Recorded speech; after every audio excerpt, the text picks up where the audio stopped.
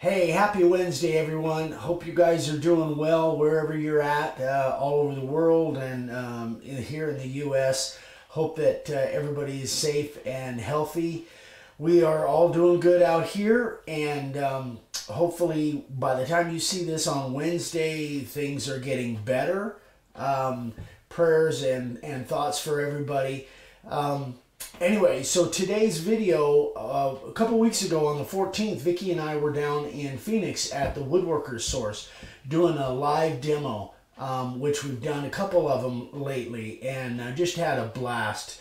A big thank you to Jason White and Corey Milstein from Woodworkers Source, who kind of helped me set this up. And we definitely want to do more of this once this Corona thing is done and all of our lives are back to normal. I want to get out and do more of these live demos. We did a lot of Q&A, just had a great time, met some really terrific people that didn't have any idea who we are as far as our YouTube channel, which was really cool. But a lot of fans kind of came out and saw what we were doing, and we just had a terrific time. So I'm hoping that we can do more of this. So anyway, we've got some video clips, we've got some still pictures that I think will be kind of interesting to you guys. At least I hope so.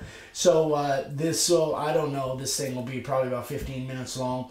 So right now I am starting on a big project. I've got 2 of these big signs to do for a housing development over in San Diego, and next week you're going to see videos on that, taking you through the entire process. So anyway, guys, hope you're doing well and safe and healthy wherever you're at. If you have any questions, please email me directly, eric@makerwoodsign.com. Let's see, I had something else I wanted to say too. No, I guess that's about it. Anyway, hope you have a terrific week, guys, and we'll see you on Friday Night Live. Have a great one. Bye-bye.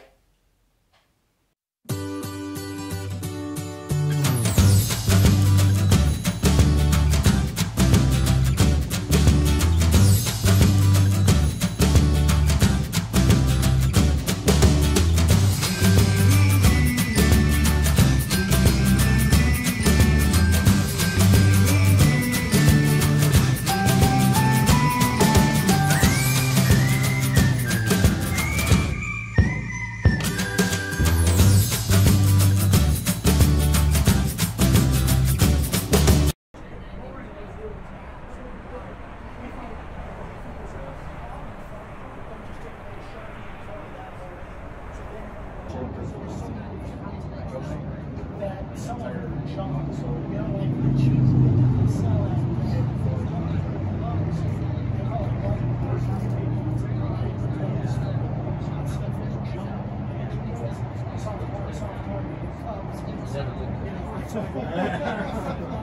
It's crazy.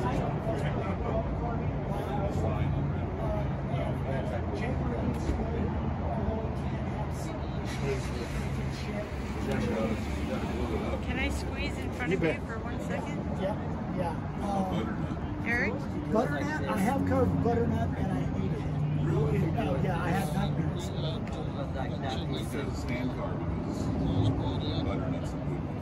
Yeah, for hand routing, not so much. Yeah. Do you want to say something? Hi, guys. We're not live, are we? No, we're not live, but you can talk loud. This is the one time I'm giving you permission to talk loud. Okay, because I don't have the mic. Because you don't have. So we're here at Woodworkers Source doing a demo, meeting all kinds of cool people that are braving the crowds, so to speak. I'll just leave it at that. But having a great time making some sawdust, answering some questions, meeting some great people. So next time I do a demo, guys, come out and see me. I don't know where we're going to be next. We're going to do that again. This is modified. And again, your son, you know, there's several different ways to do it. You can do it with a hacksaw or a drill press is the way we do it. And the couple reasons for that. Number one, for me, it lets light in from the back side, because if this was all closed in, then there's no light coming in from the back side. And the biggest reason is if you don't have it open on the back side, all of the sawdust that you create literally becomes like a fire hose in your face. So it allows the sawdust to escape out the back side. So yeah, that's kind of, and that's with the little trim routers. And the reason for the base is the reason you can kind of grab a hold of them. Sure. Whereas the bigger routers have handles, which you can do.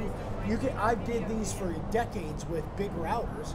I just prefer the little trim routers, modified trim routers, a little bit easier to maneuver, easier to handle, that kind of thing. So I'm gonna stop you out. If you guys have questions, please ask. In the meantime, I'll give you guys your money's worth. Hopefully. Hopefully.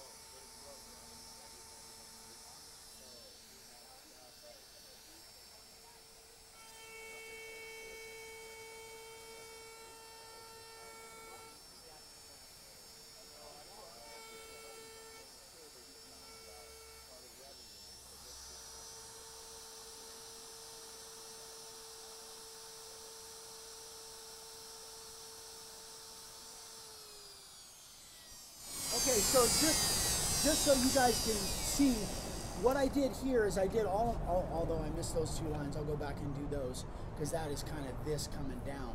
But so what I do is I do all of my detail, this depth here, and this is my regular profile bit.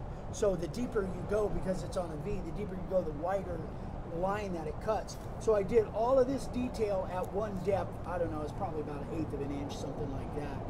And then I went a little bit deeper because in order to get inside these really tight lines in these tight places, I couldn't go really deep.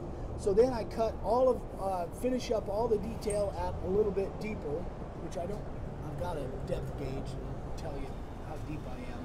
But the thing is, and if you guys have been watching for a while, I don't go a lot by depth, I go more by the width of the cut. So I go as wide as I can for what I'm actually routing. I wouldn't, like this depth here, I wouldn't try to fit that inside of those little areas because I would just wipe it out. I'd lose those legs. So after I get done all this process, although I'll cut those first, then I'll set it deeper again and I'll go wide around everything. I'll cut a wider line, a deeper line around everything so that when I go back with my 90 degree, which this is the bit that does all of this texture stuff here. Once I've got a fat line around everything, then it allows me a little bit of room for error, so I don't have to get so close with this wider bit, and I'm a lot less likely to nick those little areas, kind of thing. So how do you keep, like on this area here, it's black that you're taking out, right? And on this area, you're leaving the black, right? Practice. and trying to keep it kind of straight in your mind. So that's really a good point, but it's the way the layout template, like what I did was I laid it out, the way it started out was kind of like that. So I have... so you have a template that you... That's exactly right. See, I have... So this is for that. So, you know, we have a laser that we cut these out with, and it makes it a really fast layout process. But because of the way the thing is structured, you could cut it And you could cut it. This is all what I call outset, which these are like little islands, outset, and little islands there. But because of the way the template is made, I really have to pay attention that I don't cut these away, the black away, where I do want to cut the black away there. So it can be a little confusing sometimes. But being as I've probably made, I don't know, 200 or 300 of these, I've made some firewood too, I will say that. So. And you just freehand all this, just correct. Yeah. In fact, I'll cut a little bit over here, so I'll kind of do it once I get my white lines cut around there. Then I'll fire this up, and I'll show you exactly how I do that little texture thing going on there. All right, let's see. Okay, pay attention. I look at some, and then every once in a while they do like.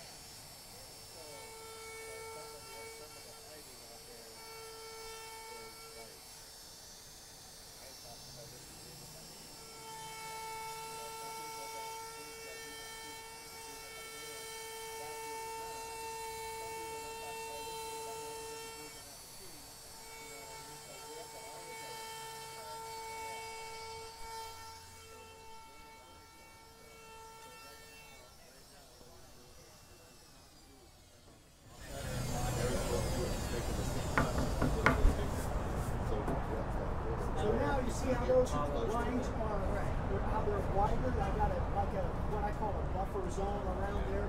See how we've got much more room around there now than I did here. Now when I take the